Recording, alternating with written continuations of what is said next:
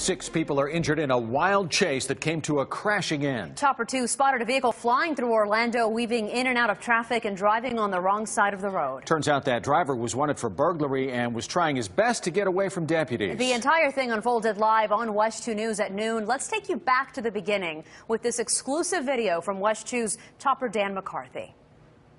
We're Lake Underhill westbound coming up past Dean Road.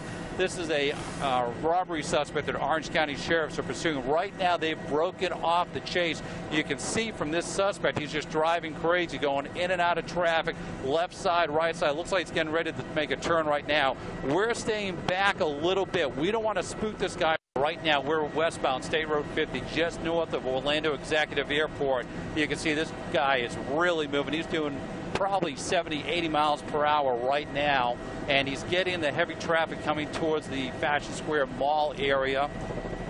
He's, as you can see, zipping in and out of traffic. We're slowing down. What's he going to do? Look, no, he's just jumping all over the place. Up on the... Oh! Guys, if you're listening, he just ran through the intersection, ran a red light around traffic, and he is just coming up on Herndon Ave, just by the Fashion Square Mall. We're slowing down right here. Traffic in this area, as you can imagine, a couple days before Christmas, very heavy. Hopefully this guy would just slow down, or better yet, just bail out of the car and not be a factor for people on the ground. But crazy right now. Traffic heavy here, red light, see what he does.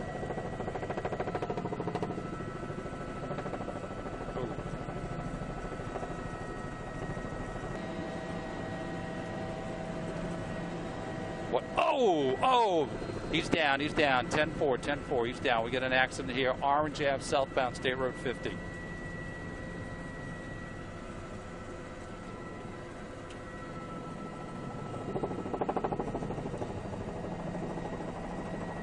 I don't know.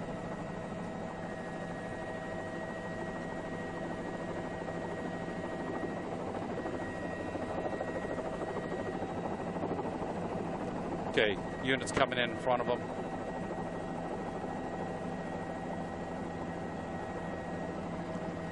Yeah, right now, guys, we're holding State Road 50, Orange Ave. They have at least one suspect in custody. You see this happen live on TV right in front of us. Sheriff's helicopter circling overhead. You can see multiple units coming into the scene now. At least 3 vehicles involved in this accident from this driver, this maniac.